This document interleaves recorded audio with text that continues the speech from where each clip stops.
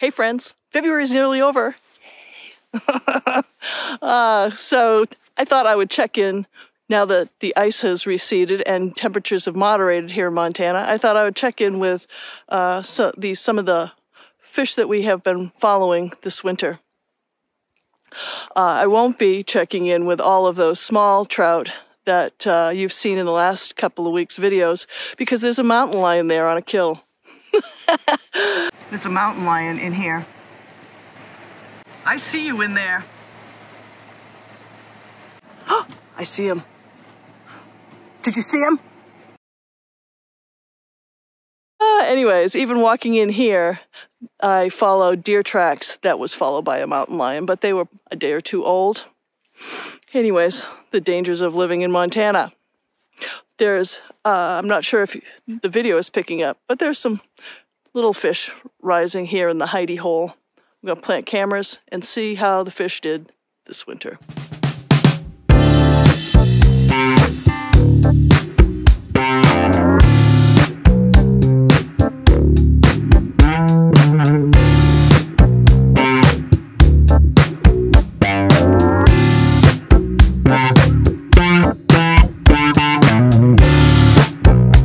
So cool.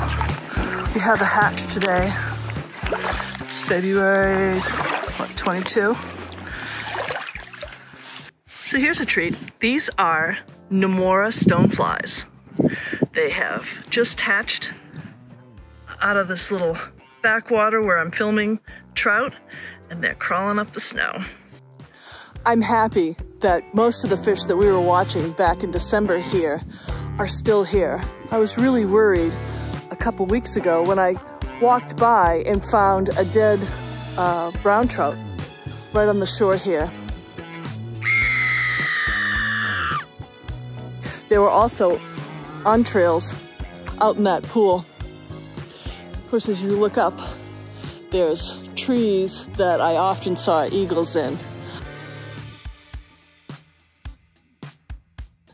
I thought for sure they were feeding on the trout here in the hidey hole.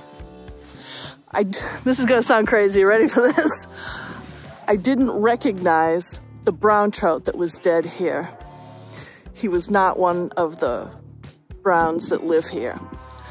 So perhaps the eagle caught this brown and came to his favorite tree to eat it. Getting back to recognizing the trout. They all have their unique characteristics the more you watch them, and I watch them a lot as I go through the video clips in order to make these videos. The brown trout here have the coolest feature, and I'll point it out in the video. They have the coolest feature. They have like darkness by their eyes. It almost makes them have that raccoon look, and a lot of them have it, young to older.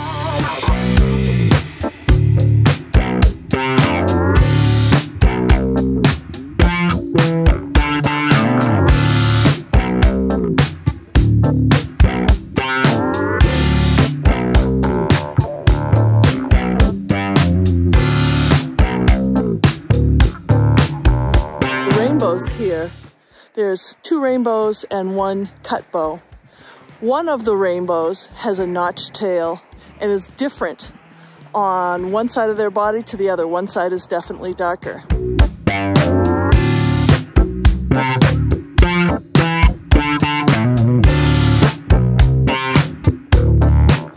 And that one cut bow, I'm sure you've seen it, she's nearly yellow. She does not look like any other trout that I've filmed here on Rock Creek.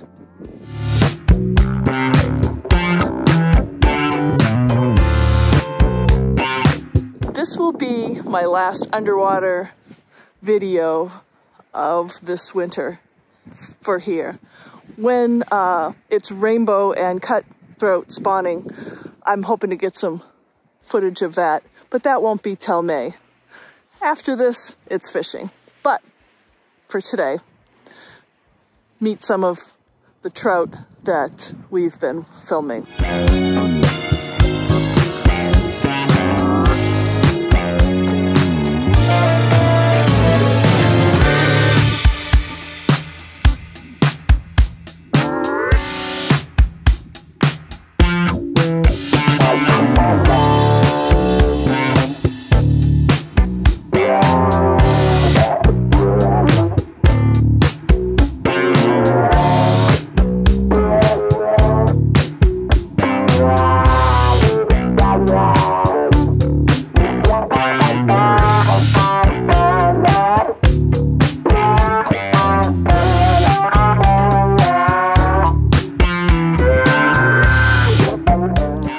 next week, it'll be March.